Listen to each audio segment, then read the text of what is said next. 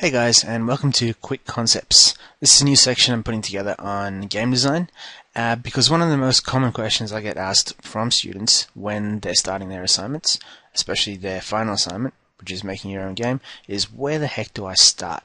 Like, I've got a concept for a game, I know roughly what I'm going to put together and get together as a final product, but how do I start something like this? Like, where do I begin?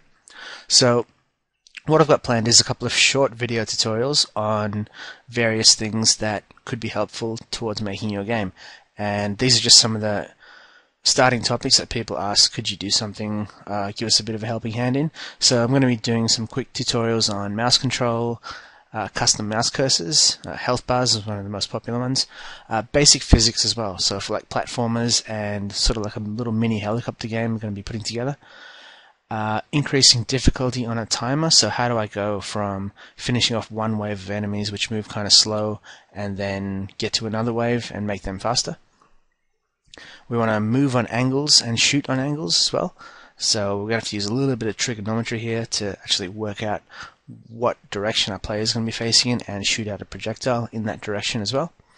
Collision detection with walls and platforms, that's pretty much self-explanatory. Countdown timer and a bar. Motion path animation, wrapping around the screen edges, so kind of like an old asteroids game where I finish off on the right hand side of the screen and I loop back around to the left or the top to the bottom. Adding movie clips to the stage in a grid, so basically for laying out tiles or various clips that you want to show up in a nice little column and grid row. Enemies with health bars, so taking our health bar tutorial and actually adding it to an enemy and linking it up with its life. Creating sounds and music. And of course a high scores table, which is going to need a database for that, so I'll try to leave that one towards the end. But yeah, if you have any other suggestions as well, by all means write below in the comments, and we're going to get through these one by one, so stay tuned.